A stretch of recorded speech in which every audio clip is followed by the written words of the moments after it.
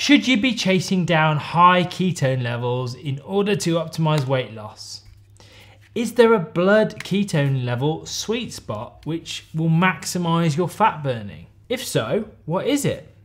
Let's find out.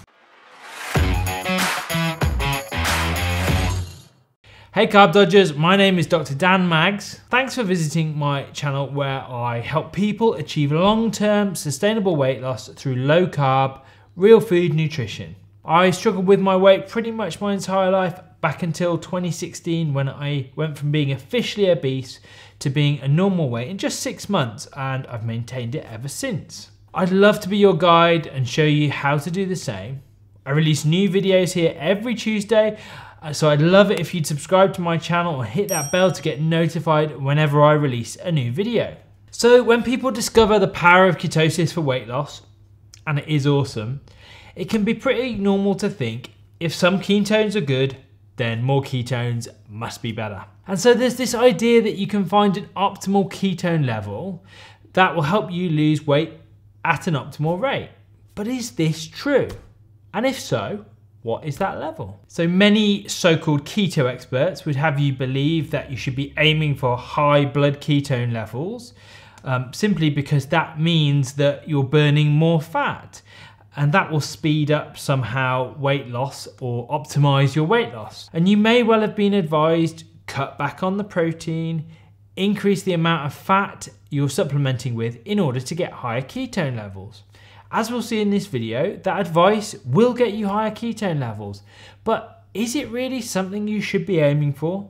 I'm going to argue that it doesn't actually make any sense, and in fact it may actually be detrimental. Now, I've always been keen to experiment on myself, and this graph shows my lean muscle mass when I tried to stay in a high level of ketosis for a 6-week period. I lost about 5 pounds of lean muscle in 6 weeks. Not ideal. Definitely something you don't want to do. Now, there's definitely different groups of people who may benefit from running pretty high levels of ketones, such as therapeutic diets for epilepsy, certain cancers, certain neurological disorders. You'll also find that certain athletes prefer to run higher levels of ketones relating to their needs for their sport. And there's also some cognitive benefits to higher levels of ketones. But there is also one group of people who definitely shouldn't be chasing high ketone levels, and that's type 1 diabetics. Now, I don't want to go into why this is here on this video because it will take too long, but if you want to find out more about that, then check the blog post that accompanies this video. You'll find the link in the description below this post. But we're focusing on today that most people get interested in ketosis, fat loss. Many of the websites and YouTube channels promoting ketogenic diets will tell you the following. 0.1 to 0.5 means you're not in ketosis. 0.5 to 1.5 is a light ketosis. 1.5 to 3 is kind of the optimum sweet spot for ketosis. And anything above 3 doesn't really add anything. Now, we're talking about blood ketone figures here. Now, because by far the most accurate way to measure ketone levels is using blood ketone readings. Urine ketone sticks don't really give us that much information about how high the level of ketosis is, and they tend to be less accurate after several weeks of being in ketosis. So it's blood ketone levels that we'll be talking about in this video. Now, it's all very well giving me a set of rules to live by, and you can take those numbers I gave you earlier for what you will. But personally, I'm never really going to fully embrace a set of rules until I understand the why behind them.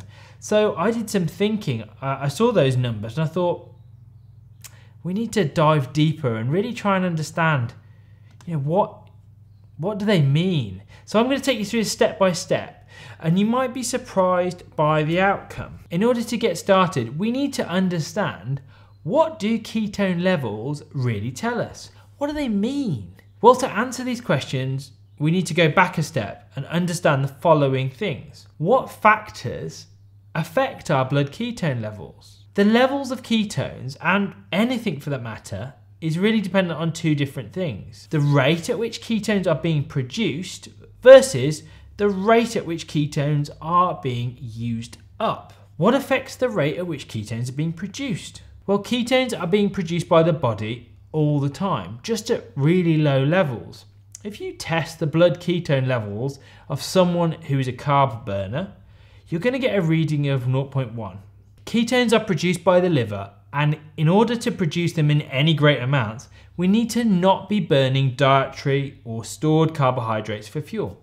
In fact, we need to have low insulin levels and raised glucagon levels. Now, we've talked about insulin a lot on this channel. Insulin is the main fat storage hormone, but glucagon is like the opposite. It encourages fat breakdown.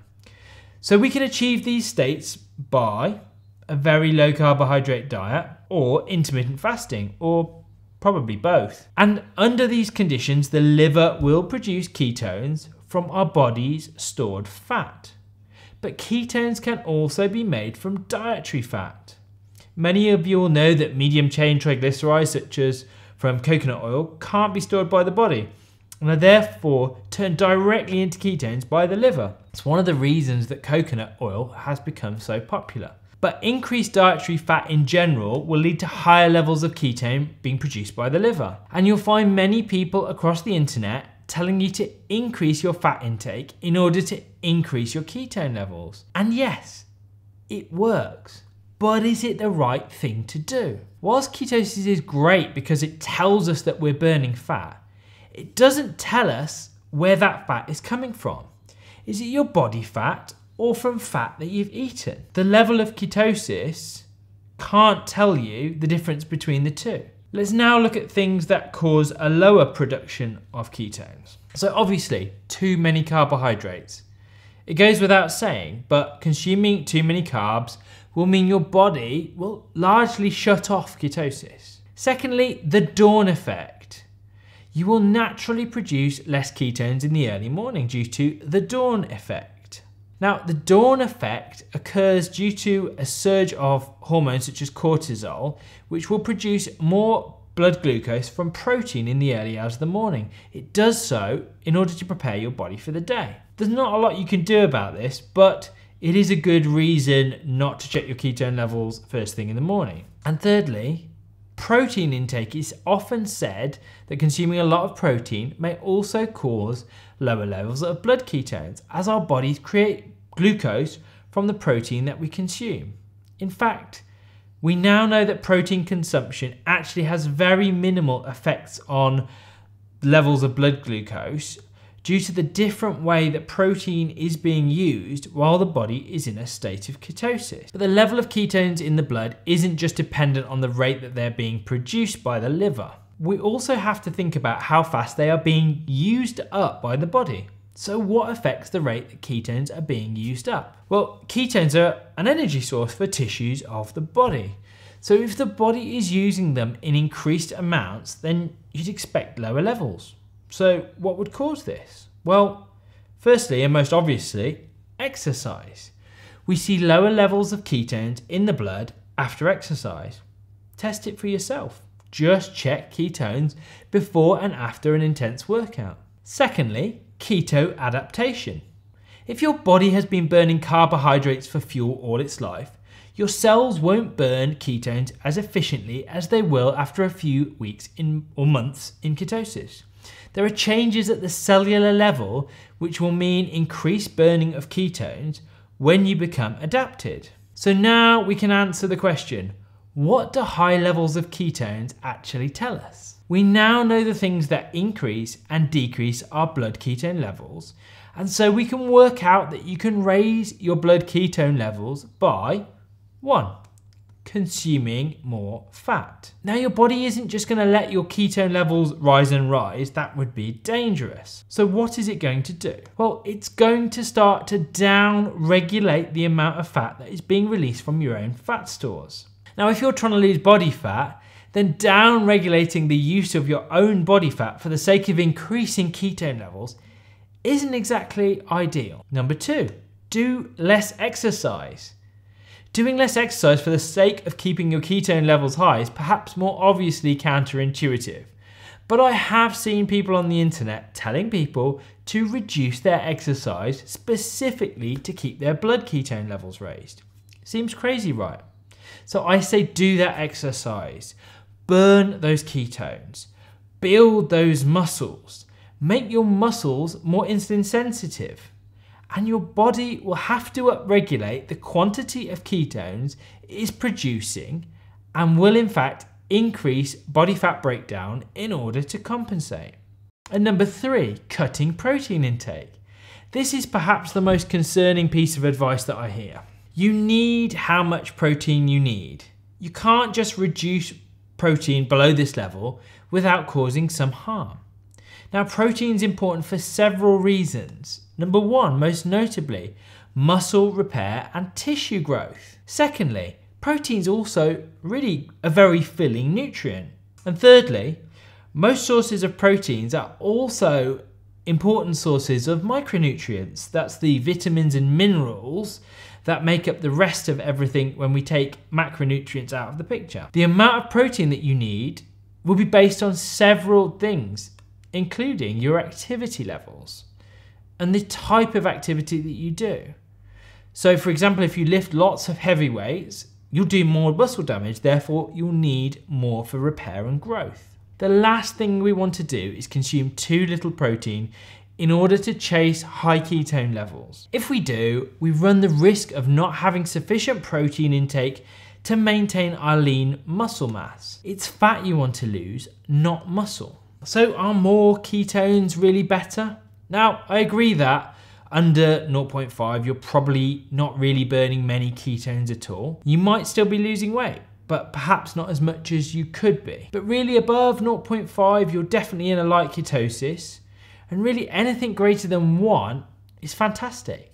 It should be easy to achieve these levels by eating a well-formulated low-carb diet, such as what I'm going to describe for you shortly. I wouldn't go increasing your fat intake and decreasing exercise or reducing protein intake in order to purely get to higher levels of ketones for the sake of it. And if it's still less than 1 and you're still losing weight, well, you're still losing weight.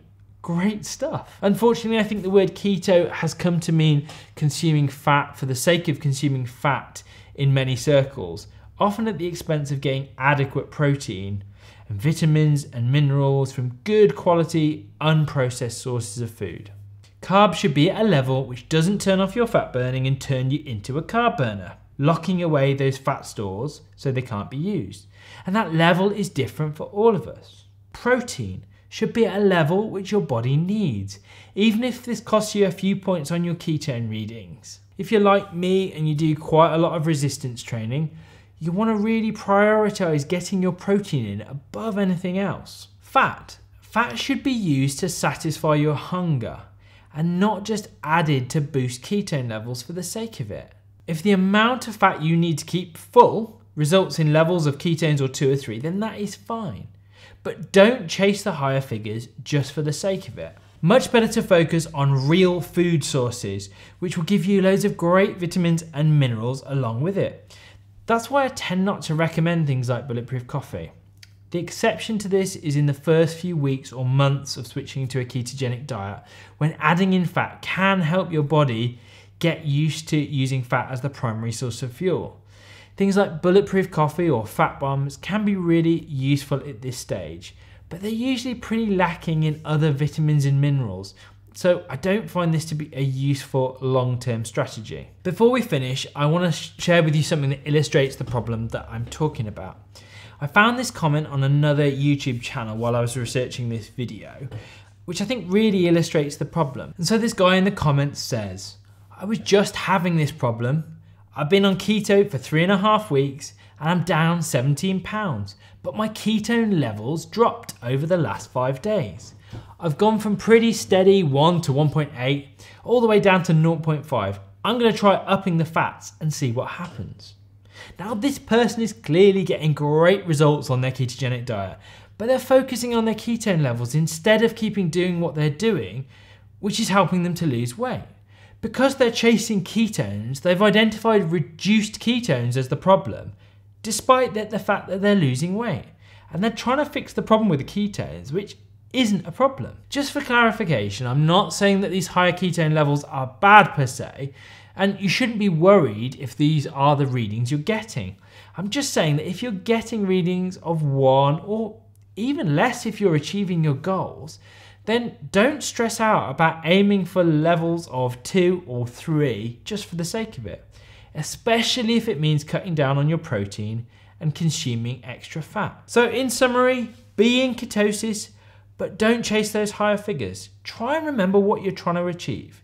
If you're trying to lose weight, then the main thing you should be tracking is your weight. If you're trying to lose size, then the most important thing to be tracking is your physical measurements. And if you're trying to improve your type 2 diabetes, then you'll want to be checking your blood glucose levels and your HbA1c levels. Chase the results you're after, not the ketone levels. They can easily mislead you. By all means, use them for a bit of troubleshooting if you're finding you hit a plateau or you're not achieving your goals. But they're most useful for checking whether you're not in ketosis at all, in my opinion. But if you're achieving your goals, don't stress about it. I didn't check my ketone levels once during my weight loss journey, and I still managed to consistently lose weight for 6 months. I don't check them on a regular basis now either. Thanks for watching. I hope you found this video useful. Please give it a thumbs up if you have enjoyed it. I'm here every Tuesday with new videos, so make sure you hit the subscribe button down below this video. I'll see you next week.